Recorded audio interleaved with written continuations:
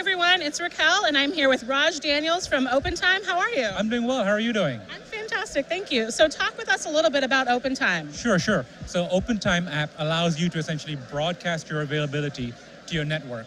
And the reason we started that is we found that a lot of people want to connect people in their network, but they don't know when they're available to meet. So essentially we allow to say, when you're available, eventually it'll tell you where you're available. So for example, Raj is available in downtown Dallas from 10 to 2 next Tuesday. And so my network will know that, and they can essentially book a time with me, we can grab coffee. The entire mission is to bring people back to doing this and maybe get away a little bit more from doing this.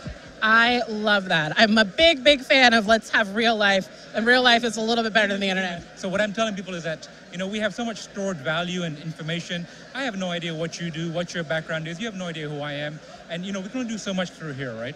And so consider us, if you will, like the last mile for LinkedIn. Like there's a whole virtual network, if you will, but we want to engage people in real life, so offline essentially. So our mission is to connect everyone offline.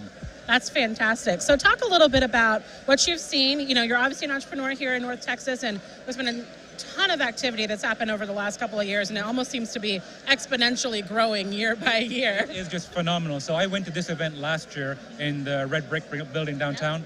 400 odd people, and I thought this is kind of cool. I was just getting into the entrepreneur scene at the time, founding the company, and what I've seen this year. So I tell people that I think we're in the front, Dallas is in the front of that proverbial hockey stick, if you will. And I mean, look, 800 people here-ish, and I just talked to Michael and he said we're expecting to double this next year. Startup week for next year, we're expecting 6,000 people. I mean, what I've seen is just the community has come together and grown at the same time. So I'm up north in Louisville, and I'm trying to bring people down there, down to the deck, talking to people in Frisco and South Lake and Grapevine. Now if you have an idea about a business or a startup, and not necessarily just tech, but just want support around it, you can find that so much easier than you could a year or two ago. So that's what I'm seeing. Absolutely. I know that Trey's going to talk a little bit about that tonight in the address. Just the number of resources that are available for entrepreneurship here has just exploded in this area. The co-working spaces, the incubators, accelerators, the open coffee clubs. Yeah. I mean, what do we have now? 7, 8, I think?